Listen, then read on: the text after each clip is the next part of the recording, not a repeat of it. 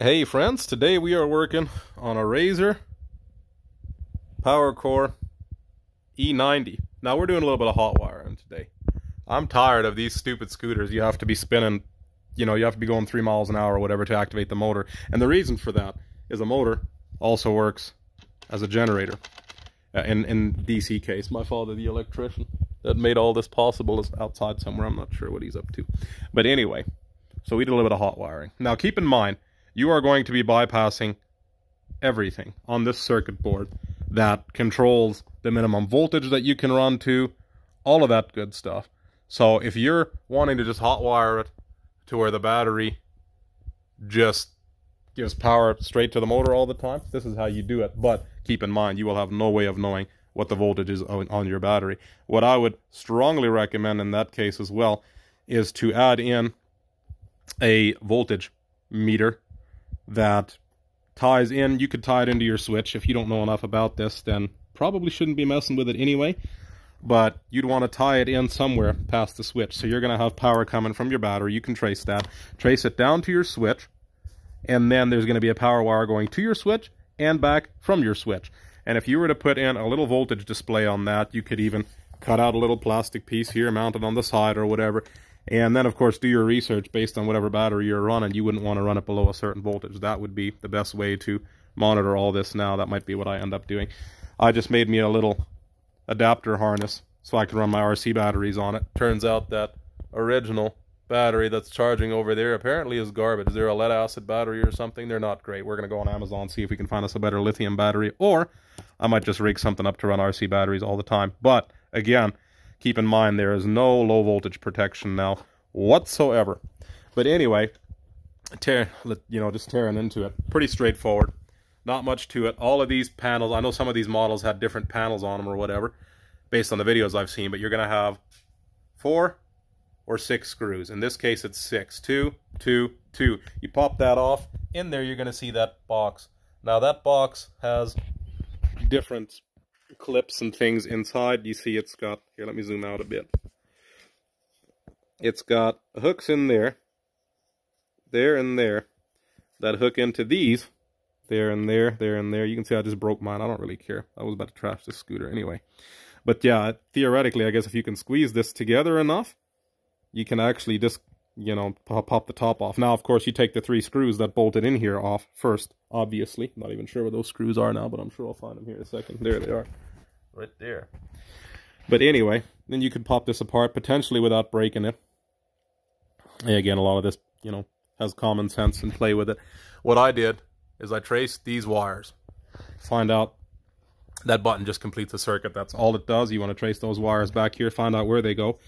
And then what you want to do is the one that gets power already, you can see there. If you follow that line, here, let me see if I can grab a pointer here again. Where did I leave that? There we go. So, see if I can get this enough here. So that is your power wire there. So that one we left alone. But then when it comes back from the switch, it would go here. And like I said, it has to sense this relay. Somehow, with all the electronics on here, it has to sense voltage from the motor first, which is why you have to be driving it for it to kick on. All we did is we broke off that wire from the back, as you can see there.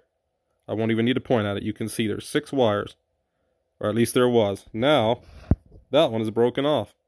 So we ran that wire from there to here.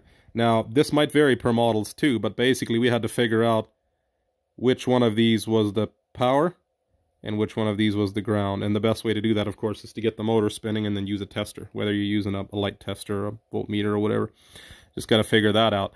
But it turns out it only gets ground once that motor starts spinning as well. So then we had to run a ground, dedicated ground, follow from your battery. Pretty straightforward. Some of this stuff is pretty basic. If you're not into it this much, then maybe you shouldn't be messing with it.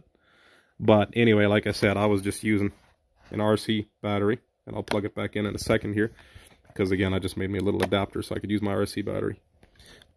We're going to try to get a nicer lithium one on Amazon. But anyway, ran a ground from there. Soldered it on a little bit. Bit of a hack job, but works. To the ground on, was it the relay, I guess? And then the power wire there. And now, when you push that button, that motor spins. So pretty straightforward. Probably what I'm just going to tell the kids to do is when I get another 12-volt battery, I'll tell them run it for a bit and then plug it in when you're done. And hopefully they don't run it down too far to mess it up. I'll just tell them to not run it for more than, 10-15 minutes at a time before they charge it. And we might be safe. But again, keep in mind everything that's on here is going to get bypassed. So if you're not willing to take that risk, maybe don't mess with it. Or, like I said, you could put a voltmeter in there, just a little display, mount it somewhere, and tell, kids or whoever's riding it that do not let it get below this voltage. Otherwise, you're going to mess up your batteries. These lithiums are pretty sensitive to all that. But anyway, again, quick video on how to hotwire. If you want to screenshot this or take a look, again, you got to cut. On this model, it might vary. This one, and solder it to there, as you can see we did, the yellow there. And then take ground straight from the battery, your ground, and solder it to the other pin. And now you've bypassed everything and works on a switch. So, interesting deal. Probably not too many people that want to do this, but for those that do, here you have it. Hope this video helps somebody, and as always, may God bless you. And I guess credit to my great dad there for not being photogenic and the one that made all this possible, because I would have been clueless. Hey, take care, guys.